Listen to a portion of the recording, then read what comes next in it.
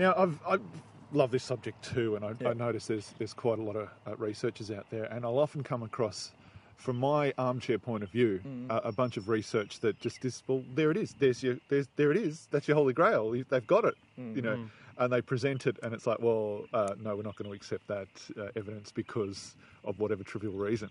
My favourite case of cheap debunkery would have to be the Humpty Doo poltergeist case, where Channel 9 went out there to do an interview on these people. They ran out of time in the news cycle, and at the end they just edited it and said, no, you faked it, sorry, we're out, when they had all genuinely experienced very hardcore phenomena.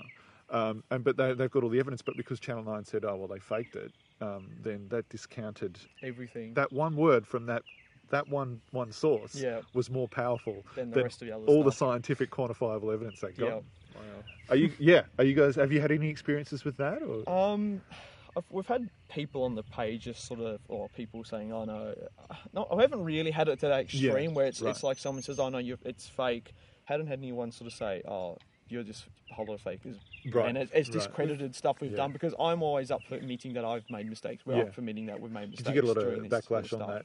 Not really. Right. Okay, cool. I don't know which. I suppose if you be open and truthful, it's all about like, oh, yep, okay, they made a mistake. Everyone does it. Type. Yeah, and it's not in anyone's interest. No, when we're not here to we're not here to forge anything or fake it. We're here to get answers for ourselves, as well as helping other people get their own answers. And I don't see any point in making or forging this sort of stuff when we use our own money to do this stuff. We're not getting any money from it. No, so so obviously this isn't like your working job.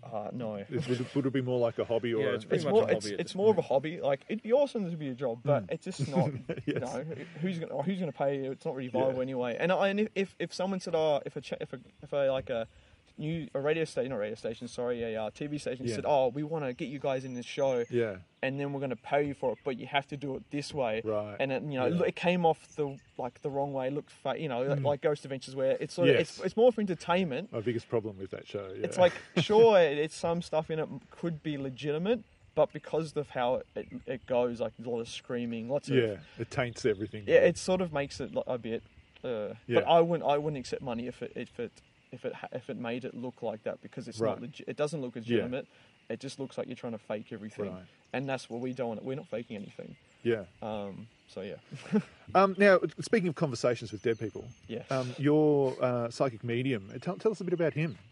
He's a new member of the team. Okay. So, but he came from Victoria, so he's not Tasmanian. Right. And he used to do stuff at Pentridge, I think, as well. Pentridge Prison. He used to run tours up there as well. And he came down here, and he's like, "Oh yeah, you want a hand doing this stuff?" We're like, "Yeah, sure." And he did the haunted store with us. Okay. We haven't had many other cases. He didn't come into the Gaiety Theatre just because he was busy at the time. So we haven't had a lot of experiences with him because he's a new member of the team. But what we did get from him on that one investigation was, we tested him, because you've got to be very careful when you're getting new team members, especially psychic mediums, because it's like a lot of people say I'm sensitive and that sort of stuff. And that's not saying they're lies or anything like that, but you just got to sort of vet them out a little bit. You don't want to recall them and they're saying a whole lot of stuff, and then your equipment saying something totally different. It's like, oh no, we've got something that's contradicting. Right. But we got him to go through the entire house, say what he feels and what he thought was there, and then we use the equipment in accumulation with that sort of thing. So we're using Ben. Ben's really good with the dowsing rods. We like the dowsing rods quite a lot. They're basically, I think everyone's heard of dowsing rods, where they're nicely used for water. So now, you probably, if you move that direction, it might do something weird. But we're using our bits of equipment to confirm what he was saying, basically. And we it confirmed it quite well. Like, what he was saying fitted what we were getting on our instruments, EMF, not so much spirit box. He passed that check. Yeah, he passed that sort of check. Okay. And then it was just I think that was the biggest thing they really had to check, because as well as we had to ask other people about who this person was. Get a reference. We did. Because he approached you. And that's what I think I initially said. Can you give me any references? So it's not a job, but you just got to be careful. Like, you pull my leg. Yeah, exactly. And so how does it work for him? How does he pick up on it? I actually don't know. I've asked him that, but he says it's more like a feeling. It's like sometimes images in his head. sort of thing. And then, so it's not like a spiritualist medium who has a ghost appear to them and tell him, listen, the key to the chest is on the pillow. You got to tell my wife. No, I don't. Yeah, I think he gets. I think he said he gets sort of images. Okay. So not like there's someone right in front of me right now and they're Right. telling me everything. He gets sort of hears them, gets images, but it's never like a full-on Right. image or Okay. a solid, I don't know, person. Yeah. So Right. that's how he gets it, and it seemed to work. I'm always skeptical, but it seemed that whatever he was saying was what our instruments were getting as well. Yeah.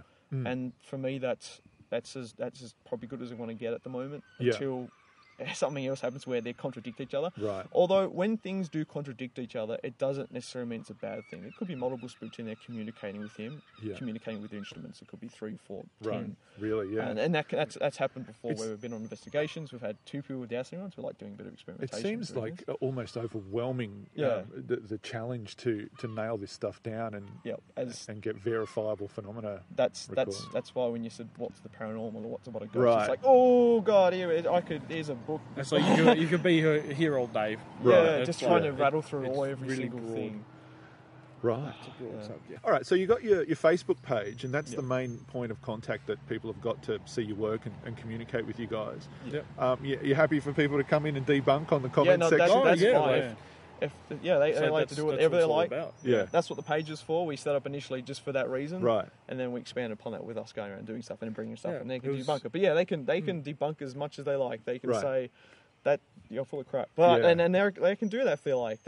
We're all up for that sort That of would thing. just make us go back to that location Yeah, and then test that theory, Right. if and they- then come back. If with they, the and we're always encouraging people to really get involved with the page, and if they have like a better way, or they think's a better way of investigating, they can tell us. We'll go do it. Or Right. who knows? Brilliant. Yeah. So And so you put up episodes. Tell me about your episodes. that one's. what was our How many have you got up? Oh god, I got to look at the we'd have YouTube channel. quite a bit Quite now. a few. Although yeah. we've got better as we've got more experience, because Right. we come from backgrounds where we don't do professional editing in our Yeah. videos. So it's got. So we we've learned recommend the on the newer spot, ones. Right. But yeah, we've got quite a few now, and they've all got their little subcategories, so it's easily accessible. Yeah. We've got haunted hotels, I think is one of them. We've got tons in Willow Court. There's so many Right. in that Yeah. one. Okay. Right. For people just to go through and go, cool. Right. So these are historical homes with a bit of historical history to them. Not just if you're not just into ghosts, you can get into. Yeah. Yeah. Well, I try to do, because I come from a history background, so uni did a ton of history. I love Okay. history. Right.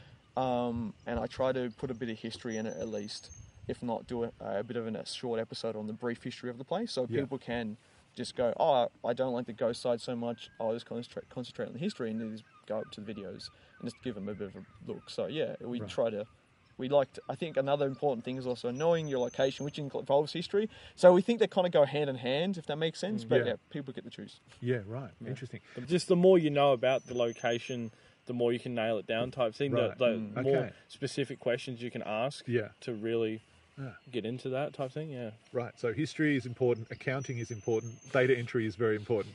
Everything's Yeah. important. Chasing ghosts, not so important. Awesome. Yeah. So now, just quickly, Michael McGee, is he full of shit? Oh, jeez. I've heard tons of people go, he's I watched this Russian dude who was like trying to debunk it. I think he was a Russian dude. Yeah. Trying to debunk it, and like, I just don't know. I